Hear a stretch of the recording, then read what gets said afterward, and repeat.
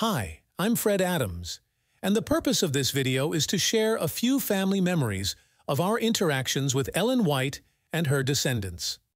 I've been a Seventh-day Adventist Christian all my life. I believe in living by the teachings of the Bible and following the example of Jesus. I believe that salvation is available to all who choose to accept the free gift of eternal life through faith in Christ. And our lives will demonstrate that acceptance by our actions, such as obeying the commandments, which Jesus summarized in Matthew 22:27 and 29. You shall love the Lord your God with all your heart, with all your soul, and with all your mind. And you shall love your neighbor as yourself. I also believe in the Bible gift of prophecy, as stated in Joel 2:28 and 29, Revelation 12:17 and 19:10. And Seventh-day Adventists believe that Ellen G. White exercised the biblical gift of prophecy during more than 70 years of her public ministry. During that time, God gave her more than 2,000 visions, which helped solidify the church as it established worldwide health, educational, and evangelistic work. Throughout her lifetime, Ellen White encouraged people to dig deep into the Bible, to focus on Jesus, and to reach others for the kingdom of heaven. Ellen White was hesitant to be known as a prophet because, as she stated, many who boldly claim that they are prophets are a reproach to the cause of Christ, and because my work includes much more than the word prophet signifies. She also said, early in my youth I was asked several times, "Are you a prophet?" I have ever responded, "I am the Lord's messenger." She also declared, little heed is given to the Bible, and the Lord has given a lesser light to lead men and women to the greater light. As a child, my grandfather Fred Adams lived near Elmshaven, Ellen White's home during her last 15 years, between 1900 and 1915. During the next few minutes, he shares some of his memories in a recording, which I made as a teenager. And I went to school to Santarem. The Santarem Church School. Right down to the foot of the hill. Yeah? Wasn't very far, maybe half a mile from Sister White's place. And we lived right across, right next to their orchard. My father worked for her. So you got to see her quite often, didn't you? Yeah, so we used to go over to her house, and the children would come there and she'd tell stories to the children. Sometimes she used a stereopticon to show health slides, projected onto a white sheet hung on the wall. My father and I would cut oak wood for them, and I would rick it in their barn. And he pruned their orchard. So I got to hear her talk a lot and got to visit. That's interesting. We'd ask her questions. We went around working in the fruit. I remember one time we had a question whether we should pick hops and pick grapes when they made beer out of the hops and made wine out of the grapes. What did she say? Well, she said that wasn't our responsibility. We were out making an honest living, and it wasn't our responsibility what happened to them. What are hops? Hops are funny little things about that long. They grow up on vines. They put them up on trellis, something like you would string beans. Maybe you've seen some of those places down in Sacramento. They poles up and poles across. Yeah? That's for hops. The hops go up there, and when hop picking time comes, you go and you just pull the vine up and jerk it down this way, and then you strip the hops off in a bag. And they take them and make beer out of them. How many years were you there when Ellen White was there? About 2. 2 years, huh? Were you about my age then? I was 8 and 9.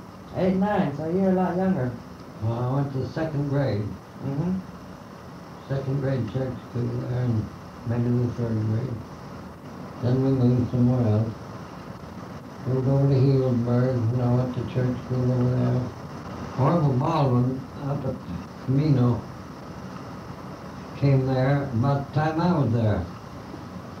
He drove from Santa Rosa, I guess it was, over with a horse and buggy. Came to see Sister White, asked some questions, and so they went up to her room. She had a room upstairs. Have you ever been to her estate? Yeah. Her house? Mm-hmm. Remember this room upstairs where she studied? Yeah. Well, they went up there and were asking questions, and one of the questions they asked was, how do you know these things that you write about are true? And she says, you see that spot where your son is standing right there? She says, that's where the angel comes and stands and tells me these things. Orville was standing right on the place where the angel. Oh, that's interesting. And quite often in her writing you say, said the angel. Mm-hmm. The angel was sent to tell her. And then when she went to write, she couldn't think of all of those things. She couldn't remember everything, but when she went to write, all of it would come right back to her, just as she'd write. Well, in lots of ways, it's hard to believe that there's a spiritual world, that there are spiritual beings that we can't see, but our vision is so limited. That's right. If the Lord would open our eyes. Yeah, the time of Elisha, when Elisha's servant was shaking because of that great army, and Elisha prayed that the servant's eyes would be open. His eyes were open, he looked, and the whole mountains were filled with angels. Mm-hmm. It's just because we can't see. That's right. Ellen White had a great privilege being able to see some of the things, angels and things. Scientist Tyndall, talking about our vision, he says that we're so limited in our vision. We see colors from red to violet.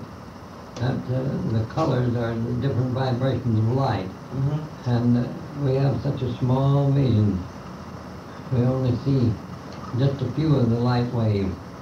And he says that what we see now to what we will see when our vision is like it ought to be is like 1/8 of an inch compared to the distance to the sun. Oh, my. The distance to the sun is 93 million miles. Mm-hmm. So what we see is 1/8 of an inch. What we'll see when our eyes are opened will be the distance to the sun. Boy, that's hard to comprehend. It is. And he also says what we hear is so limited. You can hear tones about 8 octaves, isn't it? And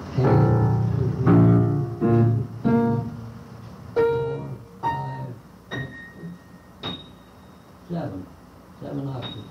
Now you can't comprehend much lower than this. That's about as low as you can hear a tone. And this. You couldn't hear much above that. Those are sound vibrations. Now 7 octaves. That's all we can hear. He says, do you know how many octaves of sound there are in nature? 3 billion octaves. Wow. That's quite a lot. As a child, my grandmother, Marjorie Ward, attended meetings where Ellen White spoke and remembered her to be a loving, kind woman who spoke so that children could understand her messages about the love of Jesus. Grandma clearly recalled going with her mother to speak with Mrs. White after one particular meeting, and after a brief visit, at her mother's request, Ellen White prayed for my grandma, placing a hand on her head, asking God to bless her in a special way. My own memories include visits to Elmshaven, where Ellen White's granddaughter Grace Jacques gave tours and shared fascinating facts and stories about life in the home. She pointed out the place where the angel stood by her bed during Ellen's night visions. Mrs. White's grandson, Arthur White, and granddaughter Grace spoke at the Placerville Church in 1976, sharing fascinating stories of God using their grandmother to strengthen the church and help leaders who had gone astray. Grandson Frank White and his wife Rachel were members of the Placerville Church, where I attended while not in Mexico and other places. They even attended our wedding in 1981. In 2011, we attended a seminar by Ellen White's great-grandson Charles White at Redwood Camp meeting. During each meeting, he shared many more fascinating stories about how God used the ministry of Mrs. White to help keep his people on track, pointing us to the Bible and keeping our focus on Jesus. My grandparents were ages 21 and 18 respectively when Ellen White died, so as they grew up, they had many opportunities to hear her speak in public meetings.